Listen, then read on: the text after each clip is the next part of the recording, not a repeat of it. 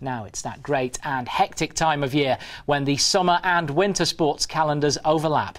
We've already told you about the Super League rugby starting on Friday. Well, the Super League netball season is already here. And what better opening game than the Manchester Thunder against the Storm? It's a sporting climate familiar to Weatherfield, as David Chisnall has been finding out.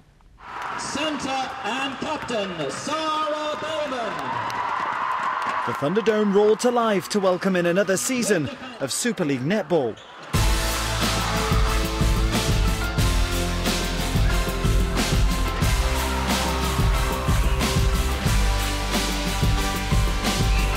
A near-capacity crowd of 1,000 fans turned out to cheer on the Manchester Thunder start their season at home at the Wright Robinson College. We see a lot more kids who want to play and train at the top level.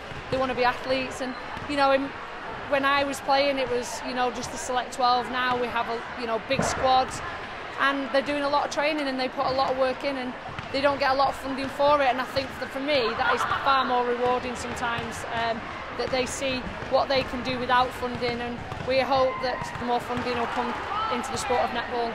The Thunder were crowned Super League champions back in 2012, and after having their crown taken away from them last year, they're even more determined to once again be the best. Obviously we were disappointed to lose our title last year, so the aim is to get that back, and tonight's the start of that. Obviously it's early doors, so you can't look too much towards the end of the season, but we want to start well and see if we can build from there, really. Friends to the stars, the side are often cheered on by Weatherfield's finest, and they aren't the only famous faces who can often be seen in the crowd when Tracey Neville's team take to the court. You obviously get some daughters who are pretty influential across the region. Obviously Dad's coming along, and obviously probably the most famous one for us is Paul Scholes, a legend to all, and we do get my brothers down a couple of times if they get away from Monday Night Football.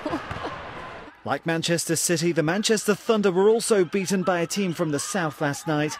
They lost to Surrey Storm 55 points to 48, but they don't have long to dwell on that defeat as they're back in action this Friday against Bath. David Chisnall, ITV News, Gorton. I'm sure that first win of the season won't be far away. Thanks, Chris.